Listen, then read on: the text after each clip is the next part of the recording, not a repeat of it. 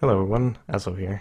On today's lesson of Set School, we will be talking about Brutalizer versus Cutlass as the first kind of item on Zed. I say kind of item because it's not the first complete item, nor is it the first actual item you buy, but it's the first real spike you get in the game. Generally, both of these items start off build out of a longsword, and they are both good for snowballing in their own way, because both of them give you a different kind of spike. Now, again, they both build out of longsword. They cost, the difference in cost is 63 gold, which might not seem like a big deal, but when you are just at the edge where you're sitting on a longsword and you have it's either 977 gold or 1040 gold for the Brutalizer and Cutlass each. At that point, if you're sitting around 1000 gold, you might want to consider, or if you're sitting at just enough gold for Cutlass, sometimes it's worth going Brutalizer just because you need pots, or just because you need wards or something similar. So the extra cost is actually generally, it's basically a ward or 2 potions. Now, you don't always have to start out with a longsword. You can also start out sometimes with a Doran's shield if you feel like it. Doran's shield is an okay start. I generally don't feel like I need it, but if you have times where it's a matchup you don't like, or if it's a matchup you generally lose or do bad in or get very poked down, then going Doran's shield is not a terrible option. But let's go through. So as I said, there's a spike with Brutalizer, there's a spike with Cutlass. But let's go through the pros, or the good things about. Let's start with Cutlass.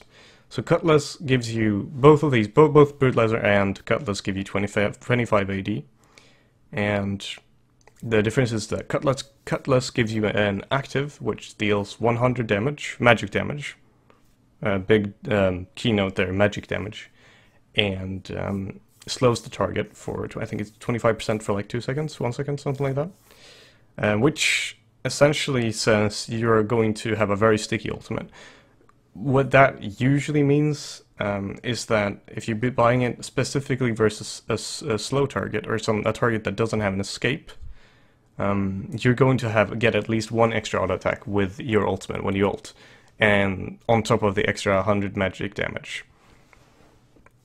And the lifesteal, of course, lets you sustain a little bit better in lane. It's not a huge amount of lifesteal that's worth mentioning. Really, it's not. We're not talking about a bloodthirster here. It's a very low percentage of lifesteal, but that does add up in the end. It does let you sustain lane a bit better, but above all, it makes the lane slower. Going for Cutlass means that you're not going to poke as often, because as we go into in Brutalizer, Brutalizer gives you CDR and armor penetration. Now, generally, what people always talk about when they talk about CDR is that you're afraid to get over the 25% kind of, the 25% mark on Zed, because at that point you might be, if you're not balancing it well, you're going to be overusing your energy. You're going to be getting out of energy very easily. But if you're going Brutalizer, you get the 10 armor penetration, which is huge early game. It gives you very much damage. But then the 10% and 10% CDR might not seem much, but we're talking about 1-2 seconds slower, more often of a W, and it does add up. And in between those Ws, we're talking about a faster Q, because if you're just spamming Q, and like when you have it up, because the idea is when you have 10% CDR or more CDR, you get more instances of threat with your Q up, because it's the same as a Blitzcrank hook. It's the threat that he can hook you, not that the fact that he actually hooks you. It's a threat that you can Q. It plays in the actual threat in the lane. So it is very, very valuable to get an early Brutalizer. But why does everyone then still build Cutlass generally? You almost always see pros go for Cutlass as their early item. Generally, this is because at level 6 or level 7, around the time when you get your first medium item, your first Cutlass or Brutalizer, you are going to get into this annoying phase where a QW from an Orianna chunks you down real good. an EQ from an Ari or something similar. These are the times where your enemy 1400 gold is not really a spike for many AP builds, because that's like you're building half of your Merlinomicon kind of. You get the what's it called, the 10% CDR, 50 something mana region, and the amplifying term, right? So you're not really sitting in a spike. They are not spiking, you're spiking at that point. But you're still going to take a lot of punishment, because they're getting to level 4 in levels of their items.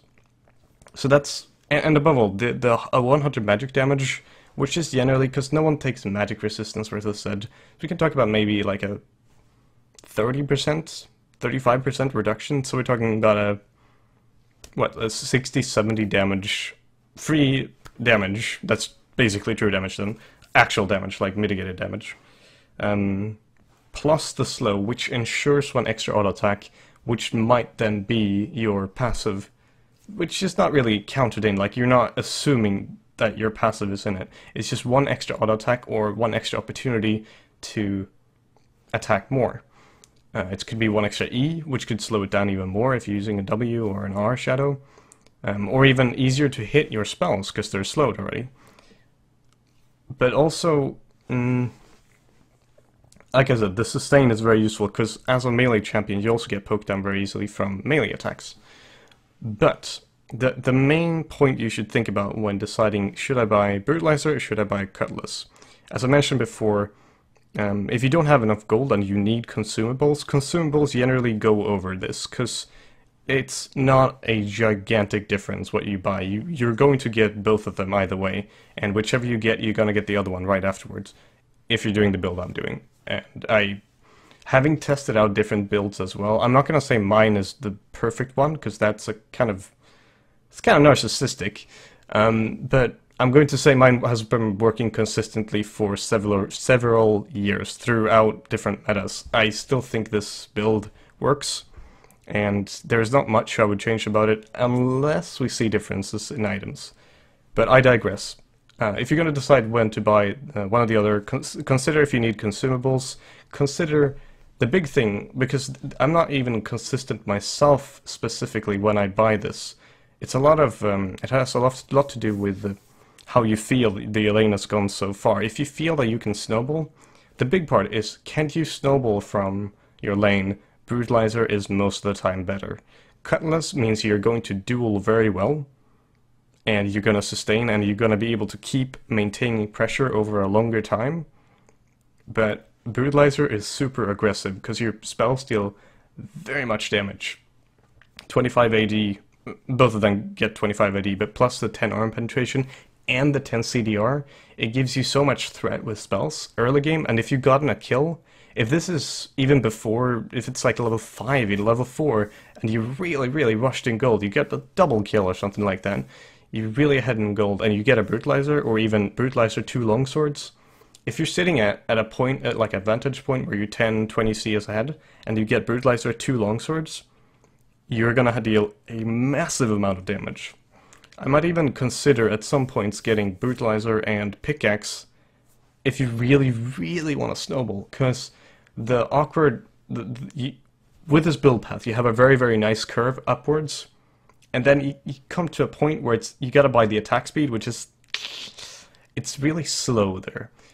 The attack speed, actually, I guess it does actually work now that I think about it, but that's really where it falls off in comparison. So if you want to really snowball Brutalizer into Cutlass, and if you don't have enough for recurve bow, because recurve bow kind of makes up for it. I think before, when it was just daggers into Bork, it was weaker, but recurve bow does make up for it, because now you're getting more auto attacks, and you're actually getting extra value for the auto attacks, because you're dealing magic damage, right? I actually don't remember if it's magic or physical.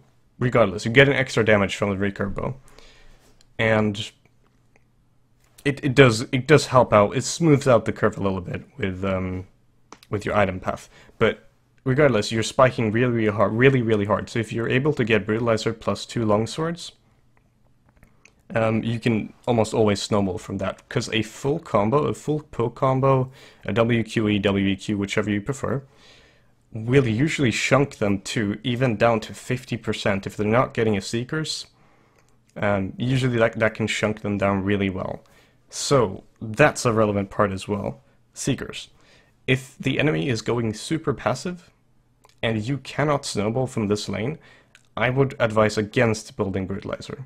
Because if you're against someone like, let's say, a defensive Orianna who's just chilling at tower, deep pushing and farming well under turret, building a Brutalizer is just going to waste your time, because you're going to get poked down slowly. You're going to get poked down. If you go Brutalizer 2 longswords and you don't already have a kill or a huge, a big advantage in minions, you're going to have a hard time just getting anywhere with it. You're not going to snowball with it. And it's not a huge problem, because if you're already sitting at 2 longswords on top of that, you're 600 gold away from Cutlass, which not terrible, obviously. But you're much better off getting a Cutlass and slowly pushing out the wave, or a bit slower, obviously, because you're not going to deal as much spell damage, and then roaming, or just forcing out a duel where you're slowly getting them to a lower HP, because then you have better sustain than them. Even though if it's a heal lane, you might be screwed, but not many people play heal in mid lane, like a heal champion in mid lane. Yes, Ahri has a heal, but it's more of a sustain overall, more than an actual heal. If you're against a Needly, I'd suggest get Brutalizer anyway, because you can dive that. I digress, again. If you're playing against someone who's playing very defensively, pick up a Cutlass and roam. It's generally the best option, or pick up a Cutlass and slowly get them down to a low HP till the point where you're forcing them out of lane, or consistently forcing them to lose HP over time. Again, you can build Brutalizer in this situation as well. I think Cutlass is safer though.